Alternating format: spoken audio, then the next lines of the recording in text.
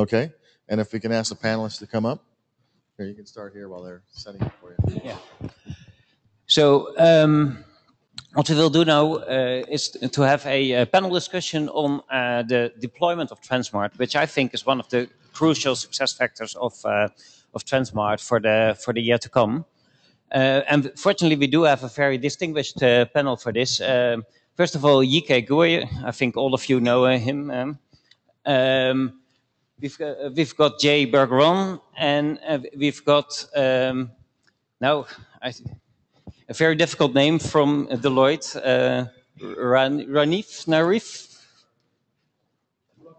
Ranim. Sorry about that. Yeah. So what I will do is I will have a few slides to set the scene and basically try to explain to you why I think this is very crucial for the success of tranSMART. And then we will give the floor to the panel to give their take on it, and then we'll open the floor for the audience to ask questions to this panel. So where I'm coming from is the trade project, as introduced by Gerrit yesterday. And what we try to do in trade is support the entire workflow for translational research projects. So all the way from the patient introduction to the data integration, data analytics, where we selected tranSMART. And so we have a big tool set that we try to support for these scientists, but tranSMART, as Gerrit explained yesterday, is really our centerpiece. It's the central tool in this tool set. Yeah, so and we came to this conclusion pretty early on. We hosted one of the tranSMART annual meetings before it was called that way. So it was in Amsterdam. Somewhere in the beginning of 2013. And you still see many faces that you see here. But when we look at the uptake of the tools in the trade community, you see that some of the tools are highly successful. So OpenClinica, which was nicely introduced by Kel in the previous talk, we have 120 studies in it, used productively by hundreds of scientists every day nowadays. And we get new studies on board every month. The same in the imaging world. We have selected a couple of imaging tools. So MBIA is the largest one there, and we have 25 image collections from studies across the country and across Europe. But then we go to tranSMART.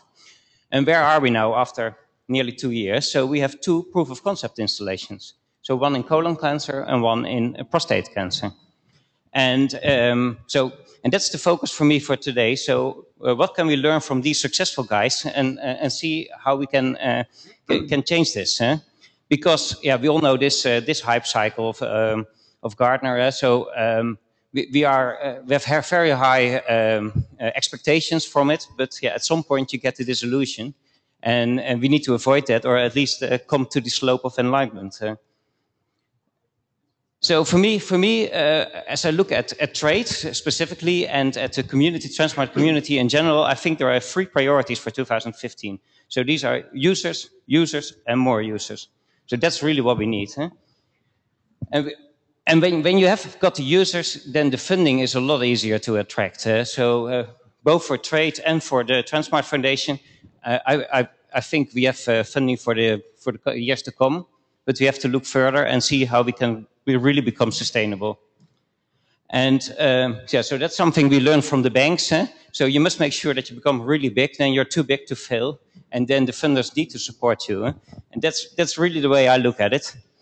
And after this introduction, so I would like to give the floor to the panelists, and I would like to ask them to give a quick introduction. So who are you, your users? How did you get them on board? What stage are you? So what are your successes? What are the lessons learned? So maybe each of you can make a start with that, and then we open the floor to the audience for further questions. So who's first, please? Okay, I'll be first. So first question is, who are you? Who are you? Yeah. So my name's Raveen Sharma, and I've been in the software and analytics space for about 20 years. And a lot of the focus of what I've had to do in various roles has been on coming up with compelling use cases, so people actually use the systems and use the software. So this is just another exercise in that kind of continuum. And one of the things that struck me last night, besides all the wine that we had, was the image of if you build it, they will come. And I think we're going to have a bit of a discussion on that. And that's a noble statement. I think when you look at it from the perspective of user adoption and users, what we really want are seasons ticket holders, not just people who come to 1 or 2 games. And so how do you get people to use the system and stay with the system to help it solve problems? So really, the focus, as Jan-Willem said, is on the users. So first of all is, who are your users?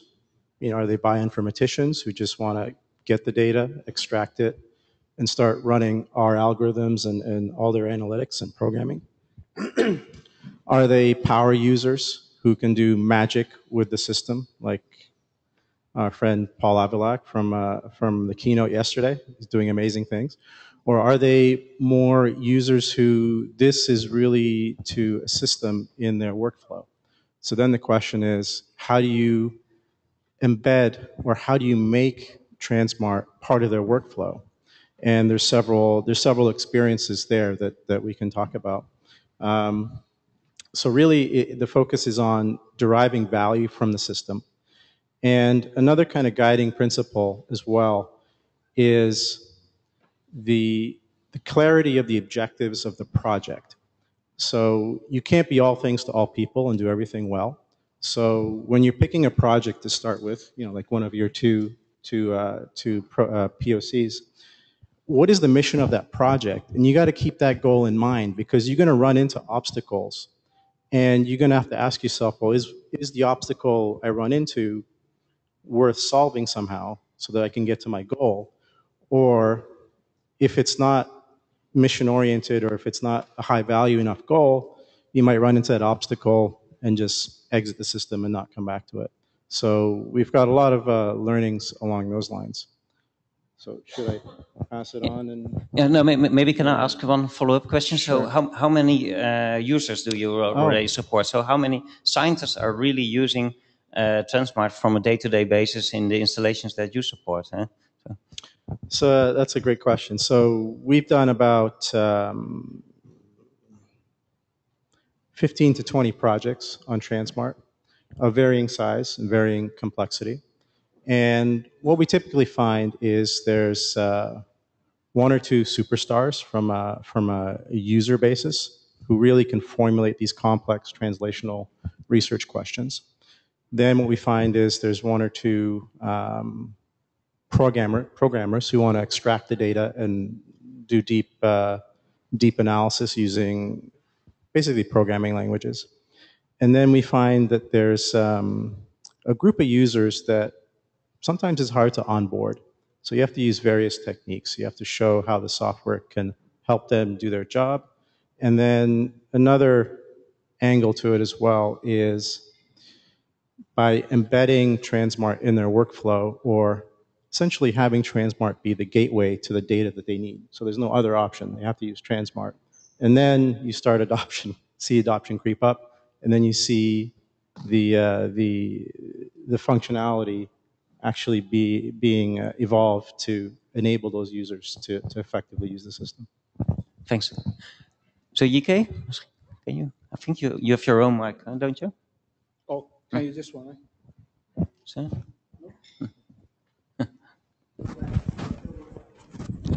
Okay. Yeah, I'm Yike, so I from Foundation, but also my day job is in Imperial College, and also with Jay together we run the eTrix project. So my deployment experience and really is to do always with the projects we support on the eTrix. Okay. Okay. Yeah. One particular project I think I was have about 5 years experience now, is the UBIPRED, right? So that project was the first adoption of tranSMART in Europe and in the EU project, and really use it. And this leading to the later, we adopted the tranSMART for all my projects, which is Etrix project development.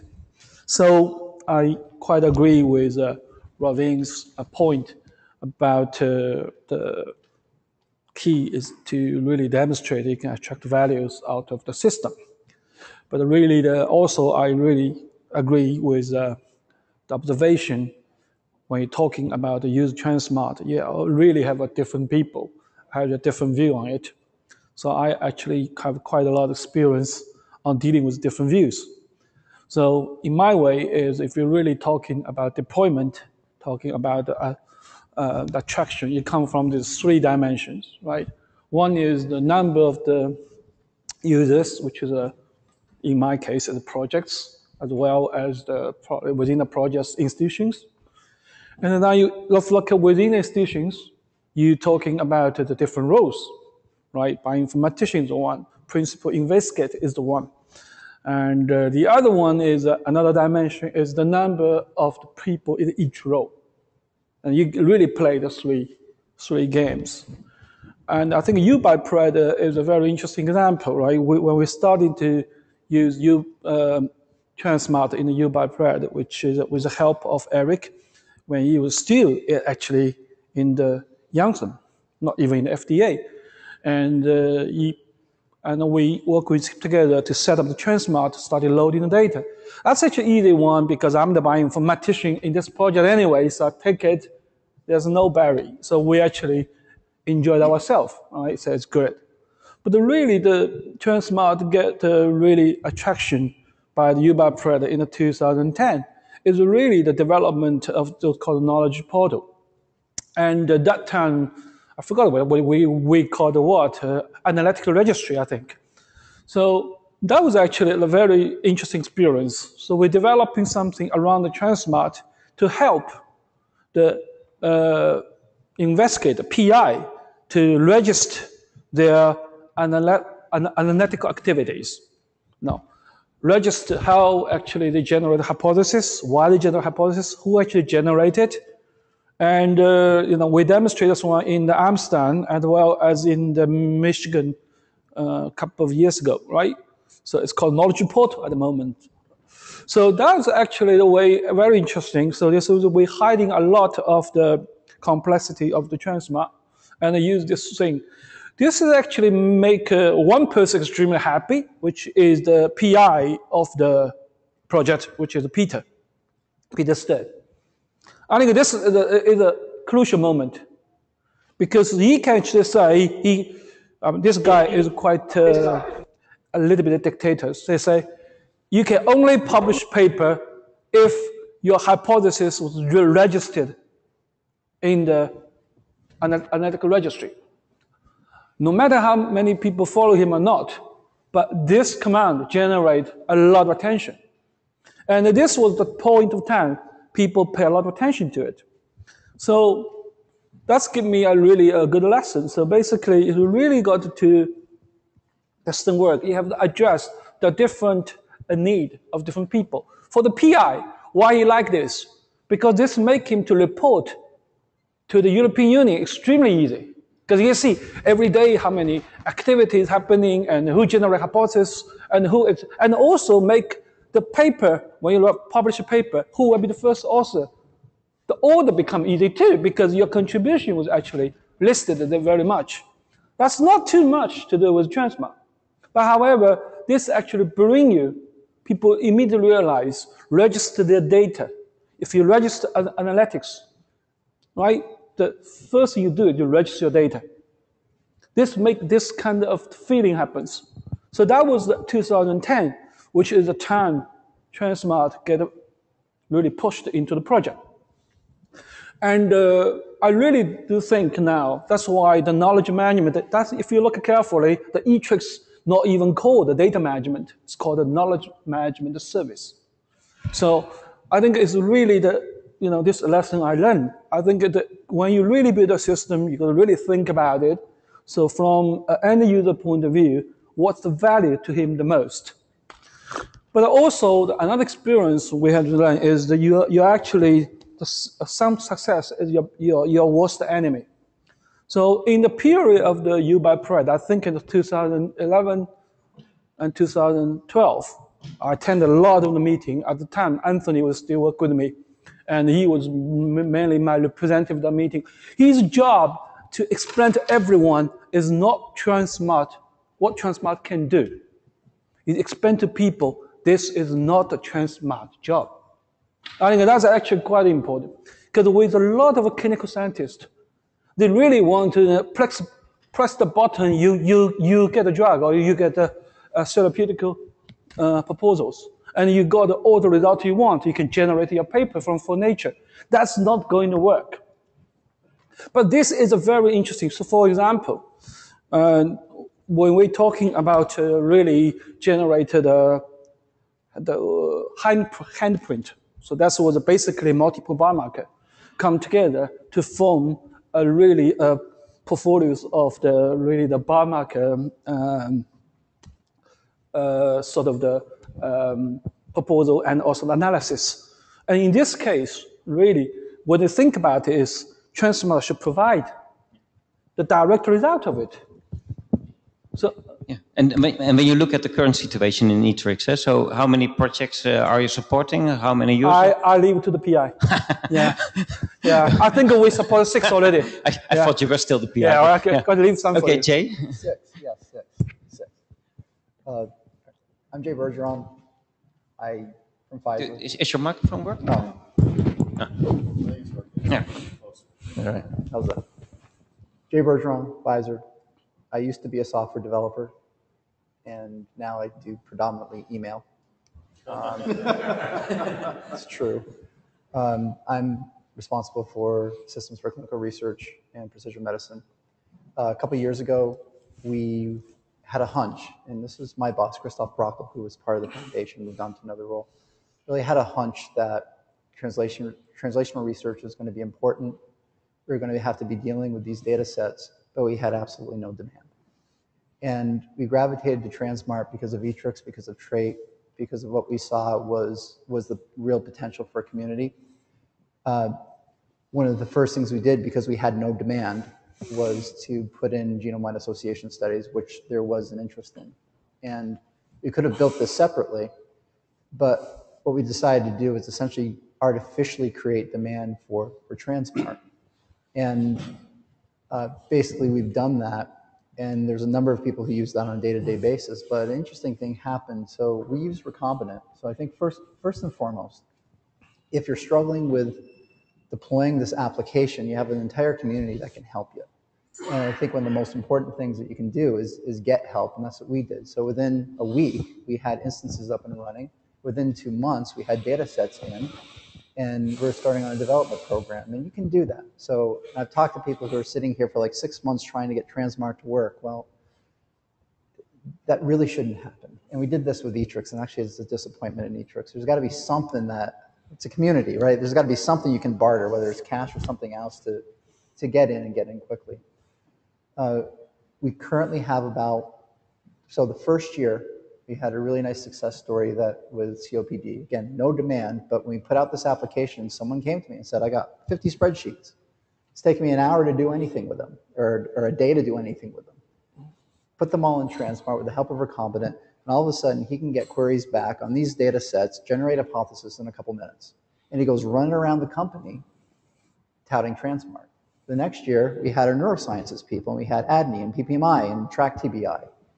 And our neuroscience person went around the company touting tranSMART. And this year, we've spent so much time trying to integrate 1.2 and make that available. The thing that I'm really concerned about, both internally and I think to some extent I think internally with Etrix, and maybe it also resonates with others in the foundation. And I think one of the issues of trying to make this work is when you spend all your time accumulating and compiling branches together, you're losing that contact with your customer. And I think internally we've lost a little bit of that contact with our customer. As an IT guy, that's really concerning to me. I think it's happened in Etrix as well, and it's something that this 1.2 on, my job, my goal, is to make sure that to refresh and rebuild those relationships with customers and really chart the next step for what tranSMART can be. And I think that's really important. It's something that we have to consider, I think, as a community when we do these types of grand development and branch integrations. So I'll leave it there. Yeah. So yeah, please. Yeah, I really appreciate that comment quite a bit. We've had the same kind of issue here, I think, because we want to use it more than just develop it. Yeah. And so this is kind of to you guys at Etrix, and I know Michael's here as well, and others. Now that and I think this is consistent with your philosophy to a certain degree, Yike, and which is now that we have one. So I just want to translate what I heard a little bit. Now that we have 1.2, let's really use it, and get it out there and focus. And with the partners, whether it's Track TBI or whoever, that really care and want to use it and demonstrate its use. I mean, isn't that the opportunity with Etrix now that you have the platform? Don't you have a number of the Luxembourg guys are a number of driving problems that you're going to put up on the platform and demonstrate its use? I mean, could you tell us a little bit about that? I mean, because I think that's a path to sustainability, and I think CTMM traits got that. And we want to have that in the U.S. I mean, Harvard's got it with Corey and some others. Yeah, for Etrix, right, I have feel my view, and then Jay can add on. There are a couple of, when we spend a lot of the time as well as the resource to bring this 1.2 with a strong belief from Etrix point of view. So in order to have a scalable user base, and in order to make a lot of projects use it, you must make the software platform solid. So that is really the first. But now, I think as Jay said, we need to really now to use it. So that's why, from the Etrix point of view, we will have our meeting just in next week. We'll be in Berlin talking about really the Etrix resource. And a lot of efforts, my personal opinion, will be really pushed into really support projects. And not in the support of the numbers, but also support deep, right? We have Uncle Track, and we have Abirisk, and many projects is now in hand, okay? So one thing which is actually very, very important for us is really looking around a couple of issues. Data standard, pre-tranSMART work, I usually call it. How to put data in ready, so then we can really automate as much as we can the curation process. So that's actually the bottleneck. You put the data into the system, how to make the more smart. So for this one, we're developing, we presented yesterday, this study repository. So you're staging data, right? So this also comes with my previous view, is you need to tell people the limitation between the tranSMART's data warehouse. By definition, data warehouse is not a translational database. You don't load in data every day. So that you just stageize it. That we're doing, that's for preparation of the scale up. The second one we will do, as I said, you need to make a PI happy. So we were staging the system by build this knowledge portal concept in from tranSMART. So what we are doing for Etrix is really want to see how we cleverly make the use of the tranSMART become easy. And we can scale. I mean, Etrix is a small project. So we really can compare with the project we support, but how we make this one more smart. Okay. Let me say this, because we just had a conversation about open source. I am not an open source aficionado, right? My job is to deploy technology in a way that makes sense for the company that I work for. And it ultimately comes down to some kind of economic efficiency. And what I said is I am never going back to Pfizer, to my management, and say, we want to do tranSMART because it is open source and because there is some socio-psychological value to it. I'm going to go back to my company because there is an absolute economic efficiency to this. And I think the content play is one of those, right? If it takes us God knows how much time and money to do ADME. Well, imagine if someone, we're happy to do that, and if someone else does CAMD for us, that's the type of efficiency that we need, and that's the type of efficiency that can come out of this community. I think for Etrix, the content play is something that's really valuable. I would love to see Etrix be that.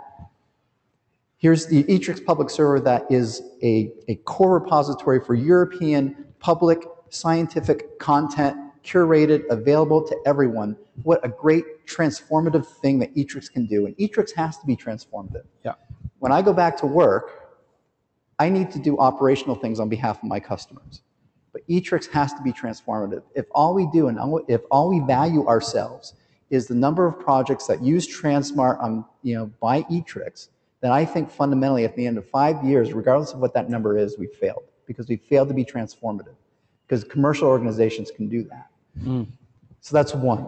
I would like to see, let's talk about the reason why I asked about barriers, right? Think of the standard business ecosystem. I hate the word ecosystem. When everyone says ecosystem in a business context, I say, what's your currency in that ecosystem, right?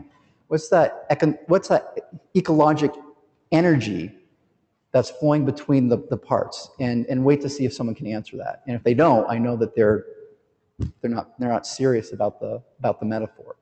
So what I think is really interesting to watch, if you look at the classic where you have anchors, right, the keystones, right, the great company, the pharma used to be like this, all right, you got the Pfizer and all these companies kind of stood around it.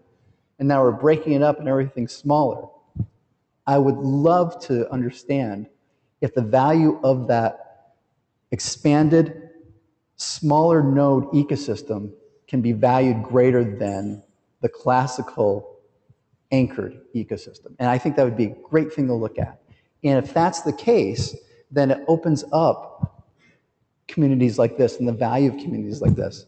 And I believe that for tranSMART. I'm not sure I believe it for every open source community, but I believe that for tranSMART. And honestly, for the last 2 years, I'm willing to stake my job on it. I'm willing to stake my reputation on that within the company, because I think that the efficiencies that we can provide here in things like content, in things like collaborative transfer of data, are something that's absolutely valued to the company that I work for, and also for our competitors. It makes it's going to make our industry better. So, leave it there. Maybe there are questions in the audience.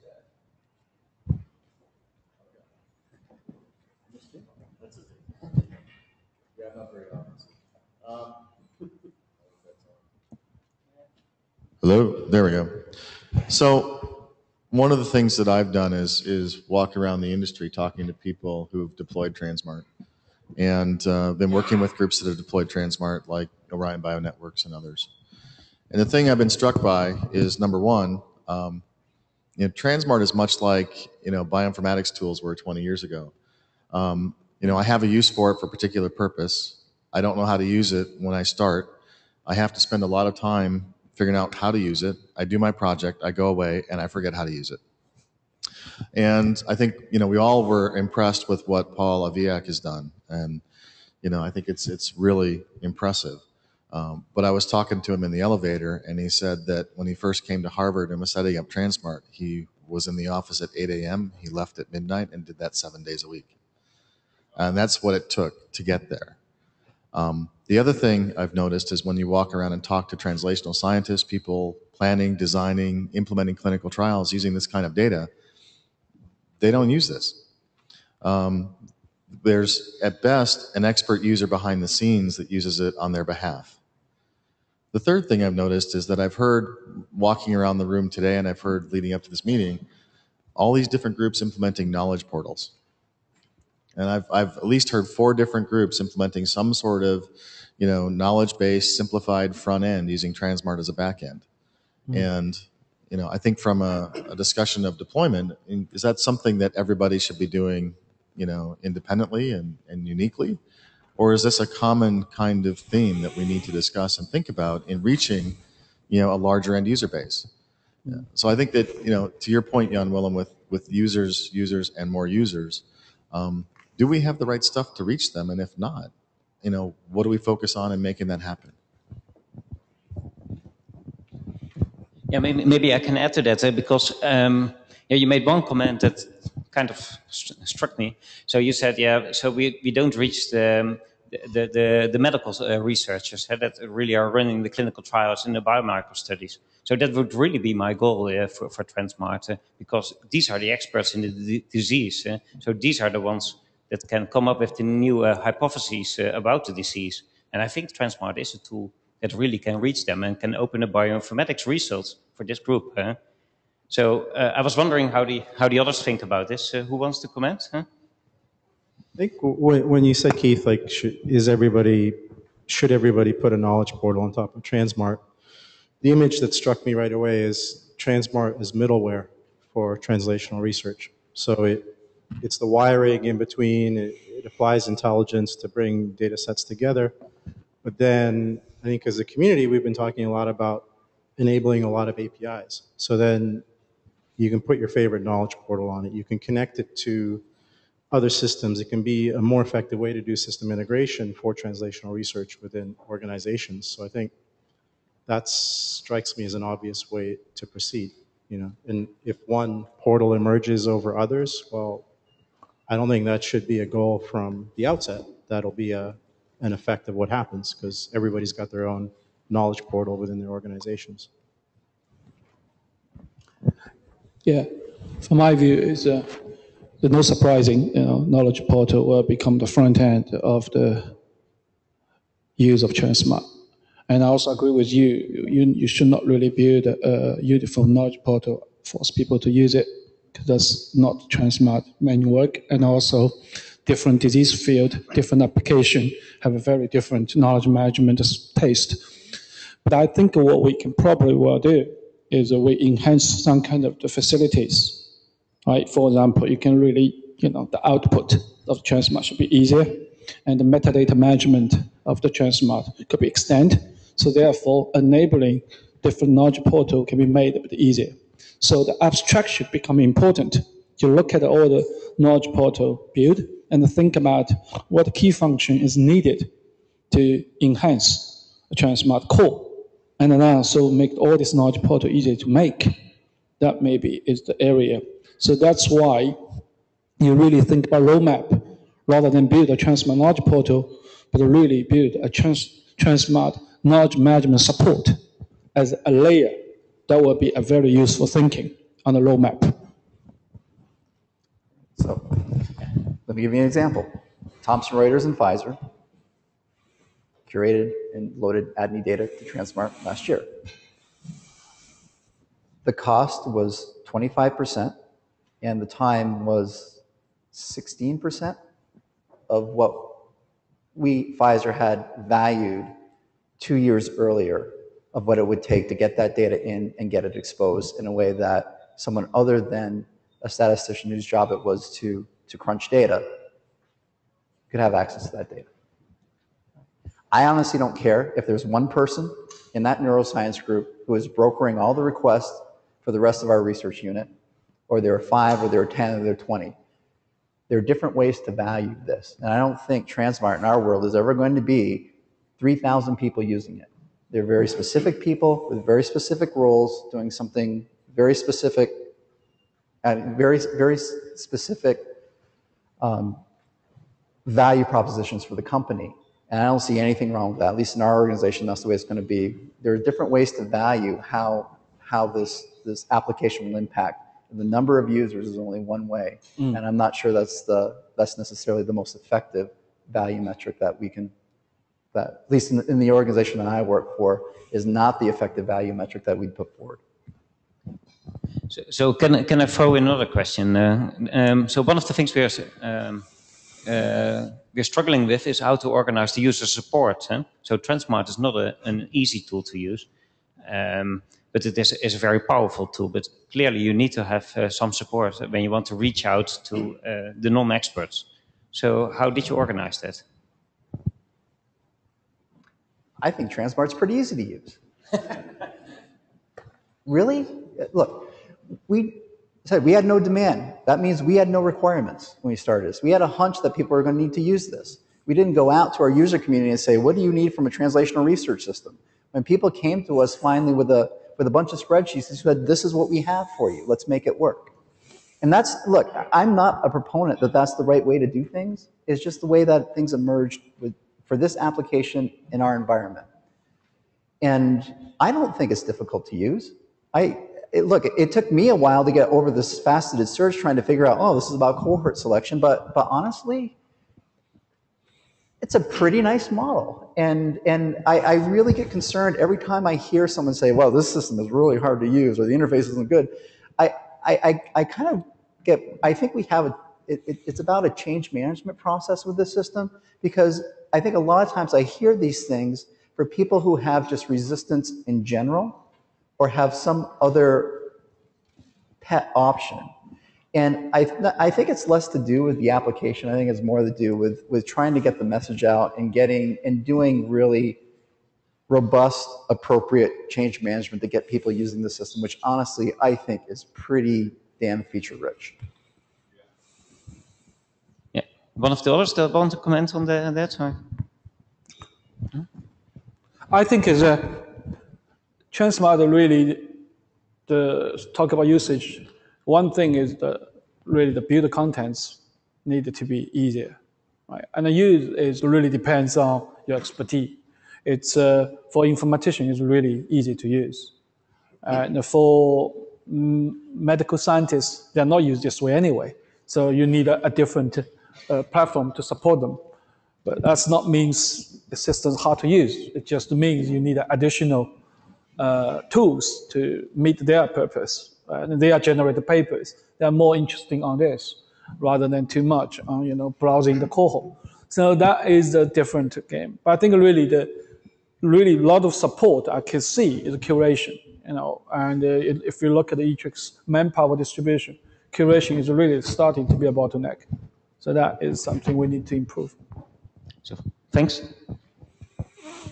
I have a quick comment of somebody who keeps building software companies. I think everybody today is so busy, especially within pharmaceutical companies, and they don't have time to keep learning new platforms. So I know for us, we actually support a lot of internal instances as well as tranSMART within companies. So we do all the training, we do the training materials for them, we do the support for them, we give them a Zendesk email, they send bug reports to us. If anybody needs help loading a data set, understanding a data set, asking a question, and that we could do 100% full support on tranSMART for them. Yeah, I would also say to Jay's point, there is a barrier. You have to be committed. You have to spend a bit of time to get your head around the paradigm of how to use tranSMART. And I think some folks are committed to that because they see that this is a primary way to answer their questions or do efficient queries across data sets. And then to what you just spoke about, there is a need for some supporting material. So, a little neat trick we've done in a lot of places is to create a mini poster, which is essentially a step-by-step walkthrough of an analysis. So it shows you what the end goal is if you click the right buttons so that you can kind of inherently see that you're on a path to get an answer. And I think a little bit of that goes a long way with supporting end users to try and get adoption to this. Yeah, I've been doing this for a while in terms of starting with I2B2 and things that have the exact same user model. And having watched it, I think the conclusion that's come out of some sites that have had a lot of success has been that the end user we think is the end user is not the end user. The person who's using I2B2 and tranSMART at a lot of the sites that I've seen work is a data analyst who's supporting the end scientist. As much as we'd love to say the end scientist can just do self-service, it's an option we're providing, but it's a huge leap to expect someone to run into an interface, understand a complex data set, they never had any activity in sourcing, go and translate it, do a query themselves, get result and trust the result.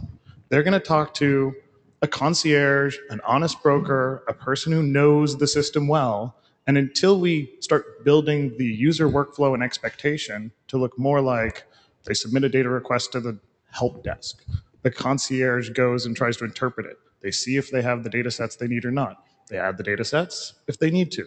They don't, they run the request, they send it back, and they may even do it on a shared screen with the client to say, look, if you want to modify your query, here's the tool to modify it, and you're done. And so I think we're spending a lot of time perfecting an interface for a user that doesn't exist, and we will never make them happy. Sorry. I want to chime in on this for a second. Sorry, Sherry. I think what you said is absolutely right. If you're implementing tranSMART at an enterprise level, like what we're trying to do over here at Michigan, and the guys are sitting over there, they're taking notes. They've been here the whole time. We're talking about putting this against I got to be the whole careful what I health say system. now. All right. Okay, and I opened the Honest Broker office years ago. It's working. This concierge service. I'll get in more lessons learned from I2B2 in a minute, but I think what you just said had a lot of wisdom associated to it, at least when we're thinking about enterprise applications. So I just want to hold that thought for the roadmap discussion. I really appreciate the comment you just made.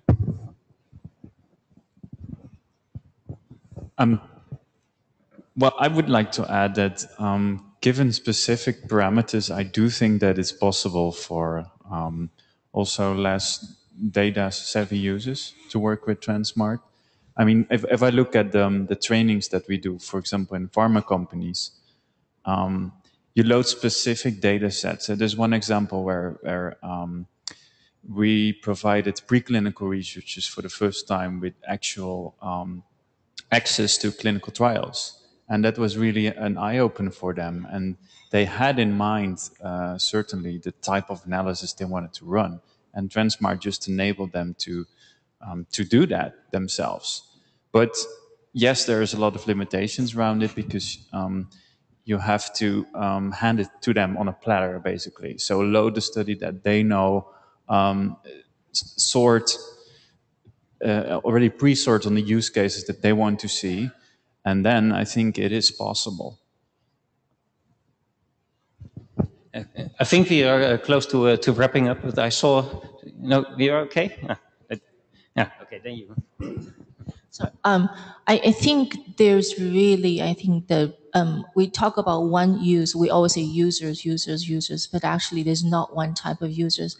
And I think Jay's, success story from Pfizer, I think just sort of struck to me. We've been talking about all the fancy functionalities what tranSMART can do, can really mash up clinical with research, high dimensional with clinical, all those things. I have to say, PPMI, ADNI data, there's no high dimensional data to begin with. It really just allowed scientists say, I have 75 sheets of Excel sheets and I don't know how to manage it. So I think when we talk to users, we really just have to understand what their needs are and go to where their level, meet them out where they are, rather than having this preconceived, fantasy notions. A tranSMART's capabilities is exponential, is really great. I mean, then you really confuse them in a way. I think it's just really gradual. And on the other hand, the expert users, then you can have to identify what their pain points are and address their issues. I think it's really targeted rather than lump sum altogether. Yeah, I think we can go on with this discussion for a couple of hours, but I see some people were looking at their watches, so I guess we need to wrap up. Huh? So I would like to thank the panelists for their contribution and everyone who participated in the discussion. It certainly helped me to get a few more ideas how to approach it within the trade project. So I would like to thank you very much.